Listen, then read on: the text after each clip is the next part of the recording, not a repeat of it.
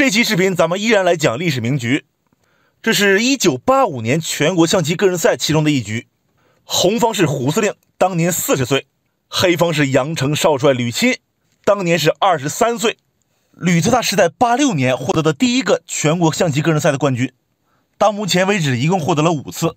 来，咱们看一下这一盘，开局胡司令走中炮，羊城少帅跳马，红方跳马，黑方出车，红方进7兵，黑方冲7卒，红方跳马，黑方平封马，红方起横车，黑方补象。红方先把横车拉出来，一会儿呢可以冲中兵，进车巡河，进车过河都可以走。吕特大是平炮亮车，红方把车蹬到巡河，黑方补士，红方平炮要出直车，黑方进炮过河了，要打兵啊。正常来说，红方应该把这兵冲起来不让打。胡司令走的是出车捉炮，兵不管，黑方顺势打掉，要打象，红方飞边象。羊城少帅礼尚往来，送给红方一个卒吃，红方吃掉捉双，黑方上马保炮。此时红方冲了一手中兵，黑方进车过河，可能要炮打边兵了。红方继续冲兵拱马，黑方吃了，红方平车捉马，黑方往回一跳，红方再进车拉住无根车炮，拉住虽然说看着难受，但是红方也没法得子。往下走吧，黑方先出个车，胡司令给马跳到河口要平炮来打，对手为了不让红方这个计划成功，走了一招平炮。这手棋貌似是个败招吧？咱们假设红方进一步炮，把他这个车炮阻断了，黑方怎么走呢？现在有砍炮啊，这个炮不能动了，往后退的话打中象抽车了，多出这么个棋，那不动炮动车好像也没用啊。上下走就不用说，直接吃炮，你平过来捉马，红方补象啊。然后呢，这棋真能吃到一个大子。当时黑方平炮，胡司令并没有进中炮，他走的是上马踩卒。这手棋呢也挺狠，可以上马踩象，可以回马踩卒。黑方现在只剩一招了，就是往这儿跳马，首先护住中卒，第二用边炮保住中象。现在红方没法进攻了，他先补个士。黑方往左平车盯着红方的马，一会儿再平炮来打。红方不管，进兵过河，这个兵白过，黑方不能踩，不然视角这个马丢了，中路少一层。他呢就按原计划平炮打马，红方不逃，平炮打车，黑方把炮往左挪。此时胡司令往边路跳马，这棋非常的凶。黑方要是不慎给马打掉啊，那红方就卧槽一将，只能垫车了吧。红方在下底车一将，黑方垫士。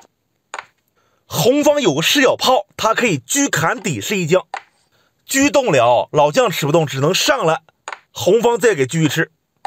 最后黑方有老将一终结，换完之后红方可以先把这炮打掉，黑方一吃，红方再吃马。这棋可以说就相当哇塞了。这里还有个小细节，就是黑方啊，他不能踩兵。虽说红方吃不动马，有炮来保是吧？那如果红方用车捉炮呢？既捉着炮，平车一将还是杀棋，中路有炮，这样走黑方丢子了。这是这一路变化。回到现场，胡司令给马跳到边路，但是羊城少帅也算到了，他没有打马，他退炮防止卧槽。红方这里走，进兵拱马，黑方跳到边路，红方又来了个双车夺炮，但这回黑方没逃，进车对着干捉马，这车一提，红方下底一将，黑方是垫马。这个地方红方进了一步中炮，把黑方的车炮分开了。现在场上冲突很多，黑方双车捉着红方双马，红方车捉着黑方一个炮，黑方想了又想，把边路这个马吃了，可能觉得这个比较危险，但红方不吃炮，他平兵，准备用车来砍黑方底线这马，这个确实可以白砍，心算一下就知道了。红方进车吃马，黑方不能踩，红方车砍底象死了，那不能踩只能补士了，红方双车也能砍底士。吕特大一看保也保不住，就提前补士了，但红方还是砍马，黑方中路少一层，象飞不起来，现在还是要砍士，如果补的话，红方就退局吃炮了，那唯有平炮来保了。但红方还是退局来捉，最后就是黑方吃马，红方吃炮，黑方吃边象。这个象一死，现在黑方下底炮是闷攻啊，红方出老帅。但是没完，黑方又来个平车叫杀，就是下底炮一将，上帅进车一将绝杀。胡司令已经想到了，此时他弃车砍士一将，黑方用老将一吃，红方平兵一将，黑方回中，红方进兵拱车又吃回来了。黑方现在是没什么棋了，把车弄出来保持灵活性。红方平炮，现在车可以下底将了，黑方只有补士。红方把车平到左侧还是要下底，那黑方在落士，红方下底准备强行砍，这回没法保了，那只能走别的，用车抓中炮。红方不慌，先把底士砍了一将，黑方上将，然后进炮过河，暗保这个中炮。如果一吃平炮一将就抽了，这些都能看出来啊。吕四大一琢磨，那我不用车吃不就完了吗？我进卒拱你啊。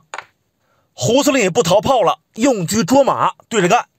黑方下底炮一将，红方上老帅，最后给中炮一拱，但是红方没有吃马，他平兵进入9攻了。现在进兵是一步杀，你逃马进兵也是死，这马还是不能动。黑方这边想了一会儿棋，但是不能闲着，先打了2将，然后把象飞到高处。如果进兵，黑方可以上3楼了，那这回红方给马吃了。黑方的棋也非常不错，他进卒叫杀，现在平车照头一将就挡不住了，红方只好用炮拦截。黑方又来一下，那红方再拦，这样走属于长杀，黑方犯规，所以只能变招。这里他是退老将，红方记了一步车锁喉，如果再进兵就完了。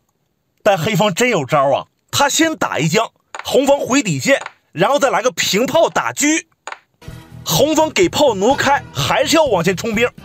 黑方平卒用炮打车，红方往右挪了一步，黑方用炮再打，红方给炮挪到中间。现在平兵一将也不得了啊，吕四大没忍住给炮砍掉，红方杀象一将，黑方上将，最后进兵再将，一招毙命。